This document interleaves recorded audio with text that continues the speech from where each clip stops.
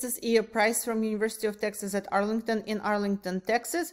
I will be showing you Nearpod.com is an online teaching tool, and this activity is for undergraduate level for Russian language. You can select the activity to be student-paced if you assign it as homework or asynchronous session. You can also use live participation for synchronous online teaching. And in this one, students will join with a code. So for now, I'm going to show you a preview that will demonstrate some of the activities that I created. And I tried to use as many, actually all of them that are available on here so that you can see how they work. So this is an interpersonal activity, interpersonal episode where students should be able to ask and answer questions about their preferences in food and drink at the end of this episode.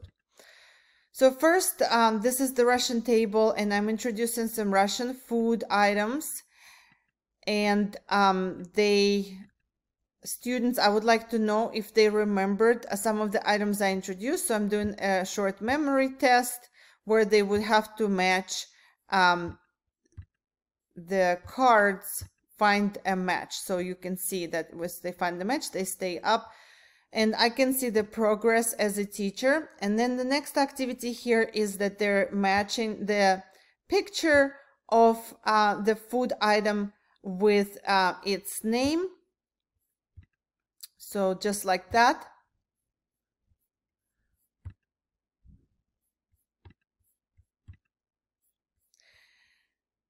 Another activity I have here with vocabulary items is climbing this mountain, where the students have to select a match again for the picture and climb the mountain by selecting the correct answers. These are just interactive activities that don't necessarily have to do much with interpersonal mode, but they are preparing for just to make sure that the students are actively participating in to move towards the overall goal here.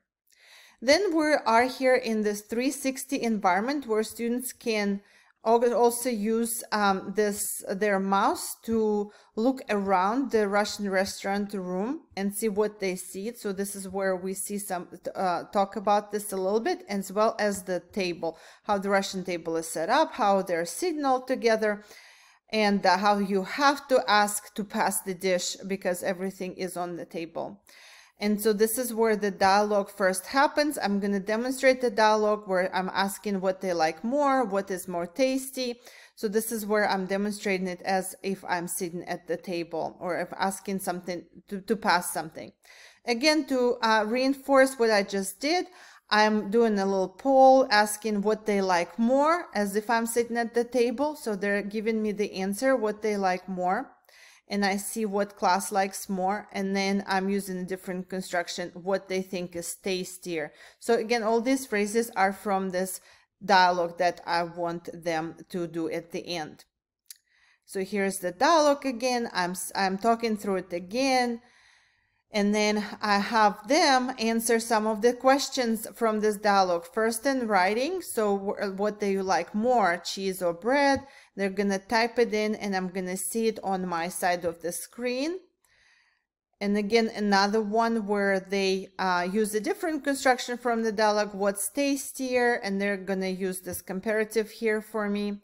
And then here I have open-ended question that if I want to allow to use the microphone, and I allow. So here I can listen to the question. Что вам больше нравится? Салат оливье или винегрет? And then my students will record their answer. Мне больше нравится салат оливье. Answer. Мне больше нравится салат оливье. Answer. Мне больше. So this way I can see if they can answer specific questions already and understand the questions. And again, this is for teaching so that they can all be actively engaged. So now I'm moving to some more phrases, which is try this pie or pass me this dish.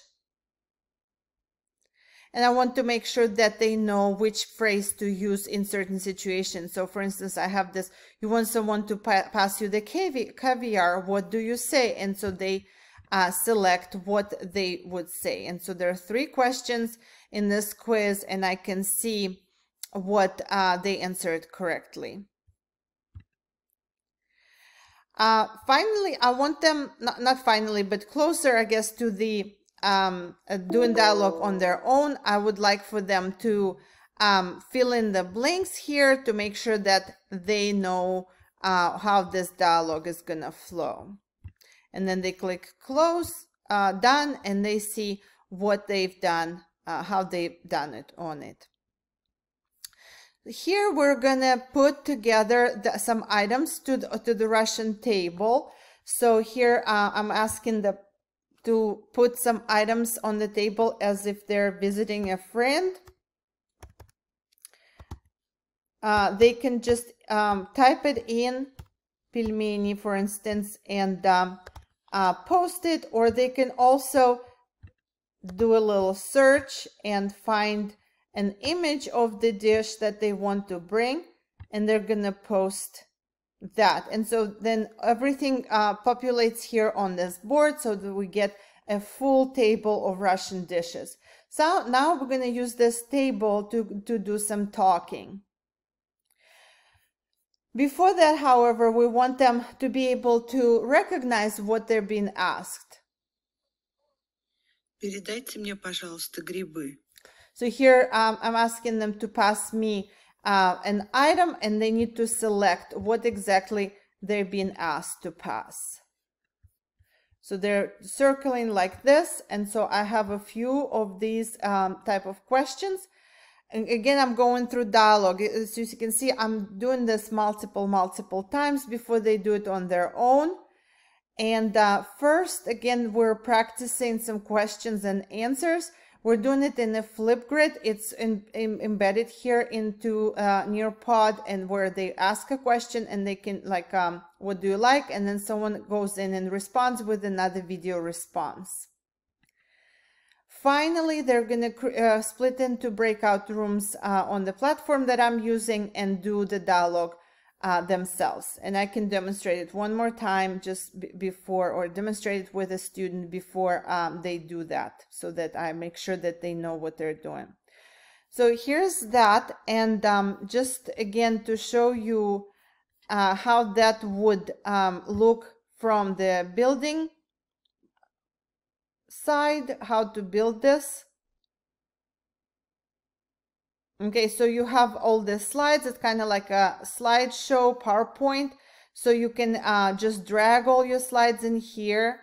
And then, or you can click add content, and here this content that you can add. Some of these things I didn't use, such as Sway or 3D and things like that, but I did use slides and 360 field trip. You can also insert videos and things, and then, but I did use all of these activities that I showed you. I tried to use all of them so that you can see how they work. So yeah, you just add the activity and provide some content. So this version is free.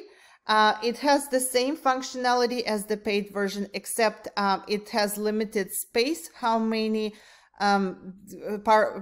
slideshows you can create with that. So for you're just limited in the space, how much you can store in your account if you use in a free version. If you need to create more than just a few, then you will have to subscribe. I think that covers the basics of it. Thank you so much for your attention.